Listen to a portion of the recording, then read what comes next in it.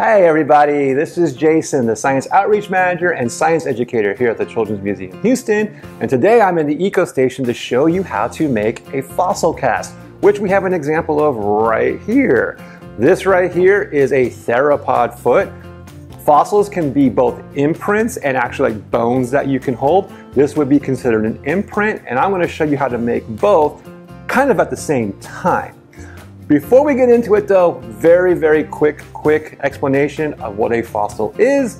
A fossil is, like I said, either an imprint or a piece of an animal, typically bones, but sometimes it can be skin, eggs, other things like that, that has been taken over by sediments, which are rocks, and after millions and millions of years, any of the organic matter, which would be like your skin or the organs inside, have gone away, and there's this sort of left behind piece that is an imprint or a model, if you will, of what was there, like the bone or the egg or the skin or the footprint. So a lot of people really think that fossils like begin and end with dinosaurs, which is great because dinosaurs are awesome. But there are species that were alive long before the dinosaurs and went extinct before the dinosaurs that there are lots and lots of fossils of. I actually have one right here. This little guy right here is a trilobite, and they were alive 400 million years ago. So they were kind of in the same era as some of the earlier dinosaurs possibly, but for the most part, most of them went extinct before dinosaurs were even around. Shows you how old the Earth is and really how old the universe is. So this right here is a real fossil. So why do I make a fossil cast? I make a fossil cast so that you can share it with other people. I may not want to take my fossil to a big group of people because it could get mistakenly lost and then I'll be out of fossil. But if I take my cast to a big group of people and say, hey, look, I made this fossil cast, if it gets lost, I can just make another one. So I'm going to take this real fossil and make a cast. Now, because it does take a bit of time, I've already pre-made some of the fossil casts so you can see it step by step so you can get an idea of what you're going to have at the end. Okay, let's get going. First, get like a souffle cup like this, all right? And then get some clay.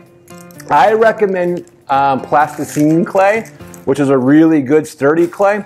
The reason being is you're going to first make an imprint of your fossil. So you want to get a good chunk of it out, like this, and then let's go ahead and roll it into a ball.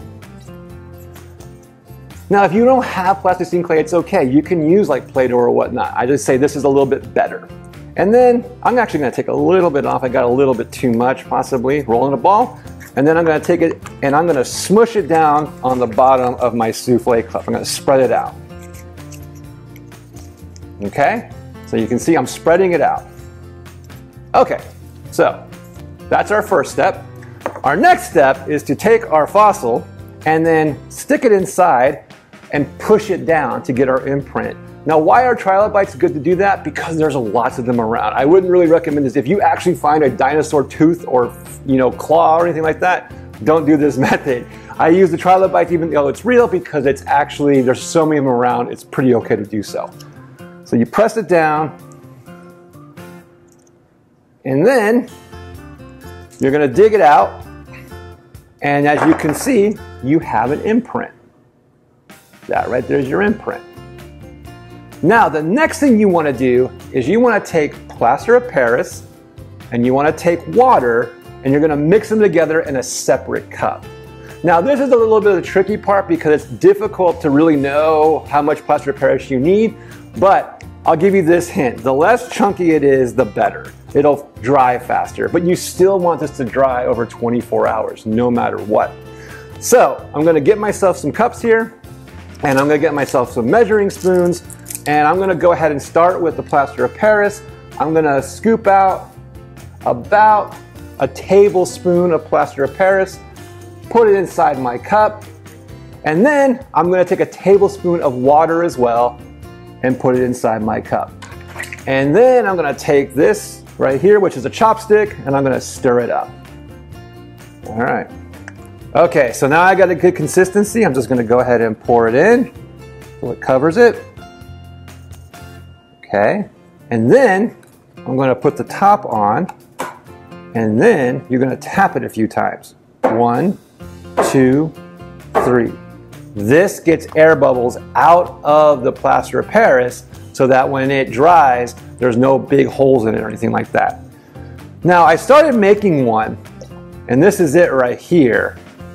This one right here isn't quite ready to open up, but when you're ready to open up, all you need to do is take some scissors and cut down the side, okay? And then you unwrap it around, and then you're gonna pop it off. And when you pop it off, you're gonna get something that looks like this. Okay, so remember, once you have the plaster of Paris inside, set it somewhere, let it dry for 24 hours, and then you can go ahead and if you want to paint it or something like that, you can paint it brown, gray, anything you want, okay? So that's how you make a fossil cast.